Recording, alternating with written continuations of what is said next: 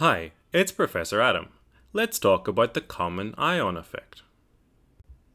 The common ion effect is a mass action effect that originates from Le Chatelier's principle, as it is caused by the response of a system at equilibrium to changes in that equilibrium. For a detailed explanation, check out the Le Chatelier's principle video.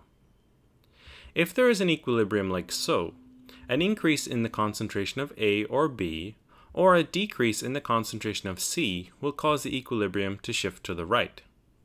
Conversely, if the concentrations of A or B are decreased, or the concentration of C is increased, the equilibrium will shift to the left. This is a short summary of Le Chatelier's principle.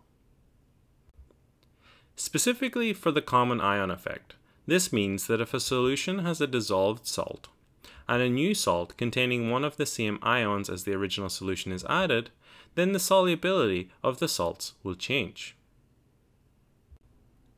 To understand how the common ion effect works, first let's calculate the concentration of the sparingly soluble salt barium iodate in pure water. First, write a balanced equation for the reaction which gives us the solubility product expression for the dissolution process. Using the balanced equation, we can write the solubility product expression in terms of only one ion, barium 2+ here. Doing some rearrangement gives a value for the saturation concentration of barium, and since the concentration of the barium cation is the same as the salt concentration, the solubility will be the same. This is because all of the sparingly soluble salt is assumed to be dissociated. Now we can look at the molar solubility of barium in the presence of two different anions. Because we have two barium salts of differing solubilities, the solubility of barium iodate is no longer equal to the barium 2+ ion concentration, and so the iodate ion concentration must be used.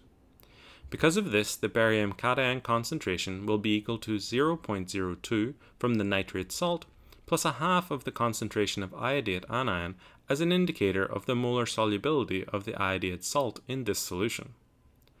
This can then be substituted into the solubility constant expression for the iodate salt, which gives a cubic equation. Because the concentration from the iodate salt is expected to be small, an approximation that it will have a negligible effect on the solubility of the barium iodate means that this cubic equation can be simplified. The simplified equation can be used to work out the iodate concentration and therefore the barium iodate solubility, which is now much lower due to the presence of the common ion from the barium nitrate. How about the case where the salt of concern is formed from the mixing of two different salts, in this case sodium iodate and barium nitrate?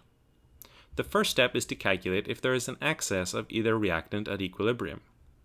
Assuming complete formation of barium iodate, then the excess sodium iodate will be 6 millimoles. The concentration of iodate is then 0.02 moles per liter. Iodate concentration can then be calculated, but since the barium iodate concentration is expected to be low, the iodate concentration from the barium iodate can be considered to be negligible. A provisional solubility can then be determined using this approximation, and since the value is some 4 orders of magnitude lower than 0.02 molar, then the assumption can be considered valid.